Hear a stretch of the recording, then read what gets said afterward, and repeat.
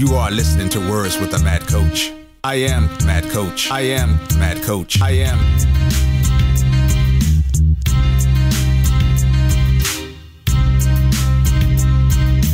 I am Mad Coach. I am Mad Coach. I am.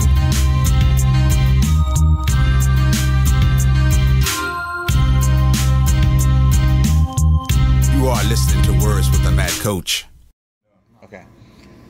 All right, so basically, I just want you guys to answer two questions coming from two different perspectives.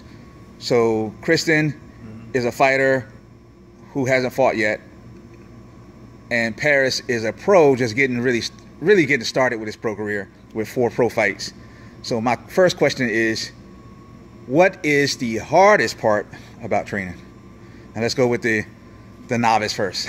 Conditioning, learning to manage your energy throughout, because it's a 15-minute or 25-minute. I say the conditioning part, like you think going hard at the beginning or something, you could get a guy off balance, but while he's conserving his energy, like you're depleted now. Like I say the conditioning part, like learning how to manage when to go and then when to relax in the fight.